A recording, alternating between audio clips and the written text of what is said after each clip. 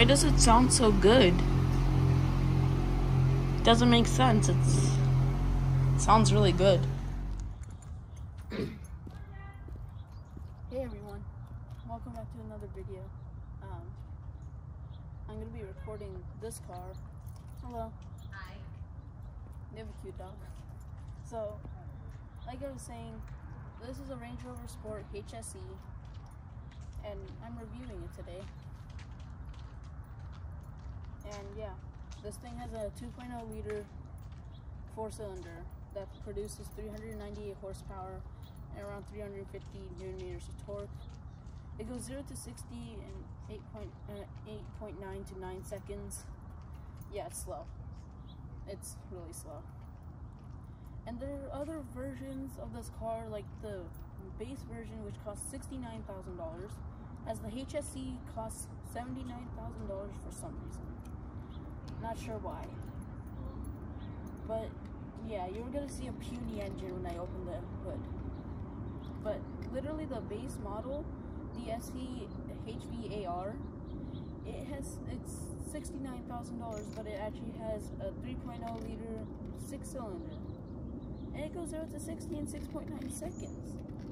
And then the top model, the SVR, and there's an SVR autobiography, they both have a 4.0 liter V8 that goes 0 to 60 in like 5 and 4.5 seconds respectively.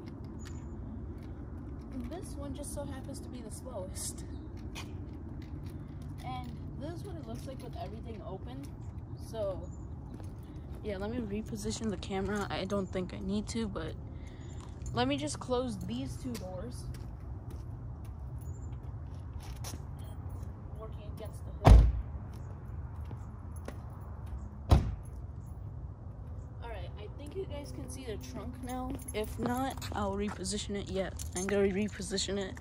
This is a test to see if this car can use the key fob, which actually, since I'm talking about the key fob right now, I'll show you what's on it. So on the key fob, you have the lock button. You have the lock button, you have the unlock button. For some reason, you have a button to turn on the lights. And then you have a button to open the trunk. And then you had your the hazard lights on the key fob. On the back, you will see the Land Rover logo. So this is the fuel tank. It can do 17 miles per gallon in the city and 23 miles per gallon on the highway, and it makes it really practical. And yeah, you just press this to open. Right now, the car is locked, and when you lock and unlock the doors, this happens to the mirrors. So when you unlock the door on the Range Rover, I'm pretty sure this is working with every like 2020 model for sure.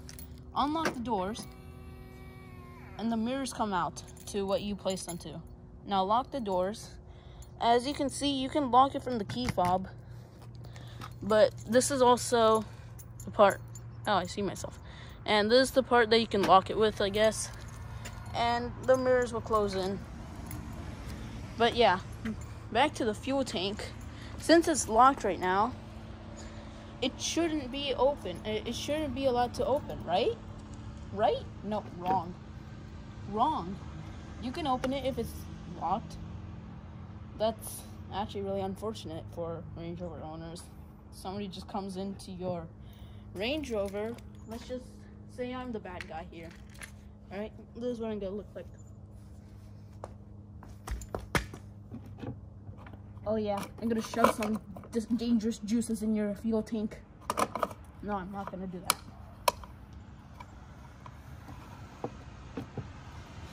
Alright.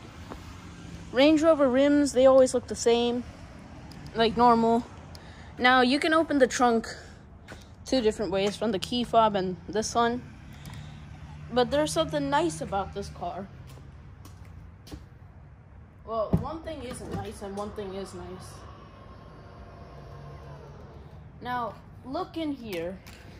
Look how much space that there is. That's one nice thing. And then under here, you got your spare tire It's a gigantic spare tire, but once you use it, you have a lot of space under here too.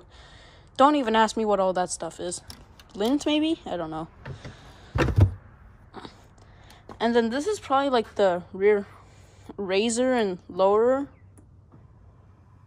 See? It lowers it down so you can shove in stuff. And then if you want it to go back up, see this? It's going up and down. I'm pretty sure there's an air suspension. So yeah, you can see it's already raised really high. So I'll show you guys what it looks like from the side. Or like halfway side. What it looks like. Because that might actually be a good idea. So I'm going to press the razor and lower to its maximum. So this is lowering it, okay?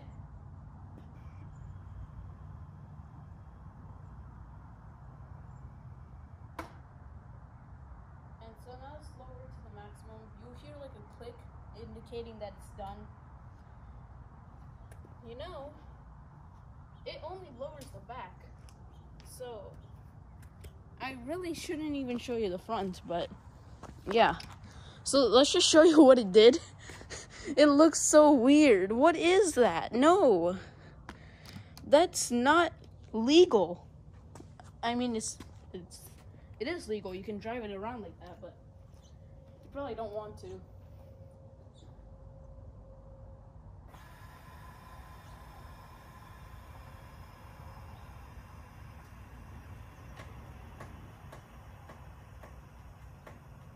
Any day now.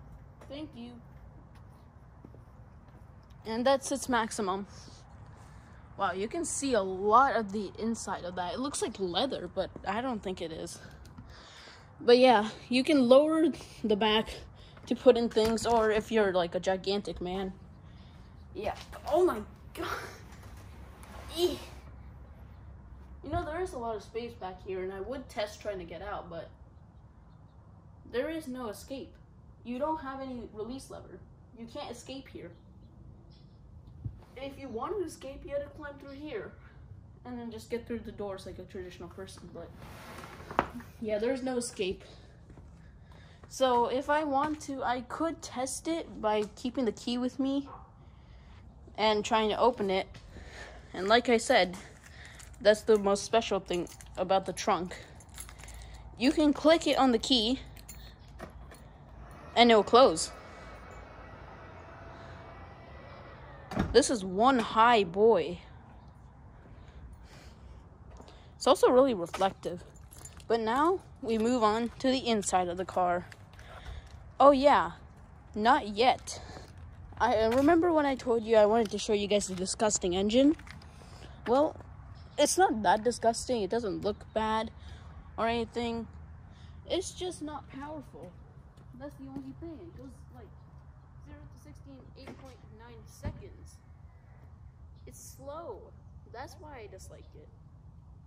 But let's see this. Whoa, it like jumped up a lot. What the heck? Alright. So now I'm gonna open it. Under here there's gonna be a little lever. If you feel it, you can feel a rough side and a nice and smooth side. So you want to pull on the nice and smooth side and pull it this way where I move my hand. And then you can open it. Now the reason why it works like that, well, God, it's going to open all the way, so. I didn't want you to open all the way.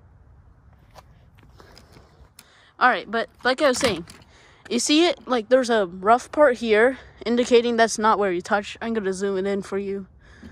Yeah, this is not where you touch. But then you go around to this side, and that's where you pull it, and you'll see the locks are moving on that side and on that side, because there are two latches that it holds onto. And here's the engine. I'm gonna zoom it out so you guys can see the entire part. And there's a bunch of other stuff on the sides, and I'm pretty sure the V8 takes up this entire space. Which is, this is not that bad actually. It looks like it's gonna eat me, so I'm probably gonna close this. You know what? I can't do it with one arm. I'm too weak. I'm too weak for literally every single car. So yeah, closing it is nice and simple. Unless you're short like me. Don't close so hard. Don't close so hard. Please don't close. Stop. Stop.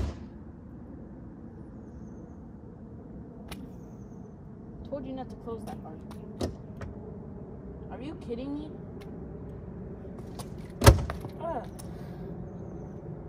I am too weak for this. But next we move on to the interior of the car.